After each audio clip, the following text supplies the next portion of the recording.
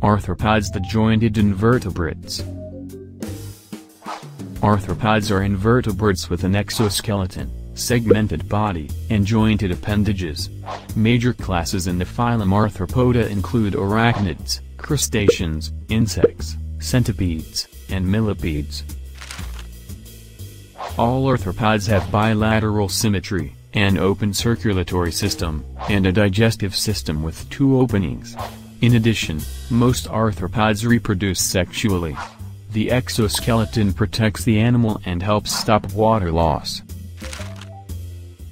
As the arthropod growls, the exoskeleton becomes too small, so it is shed and the animal grows a new exoskeleton. This is called molting. The body of the arthropods are segmented.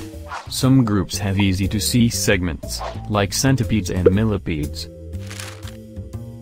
Other groups have several body segments joined into sections. Arthropods can have up to 3 sections: a head, a midsection, and a hind section.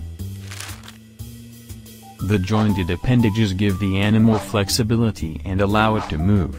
The appendages are very specialized. Most arthropods have antennae that attach to the head and contain sense organs.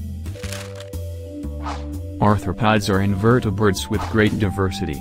The largest groups are crustaceans, arachnids, insects, centipedes and millipedes.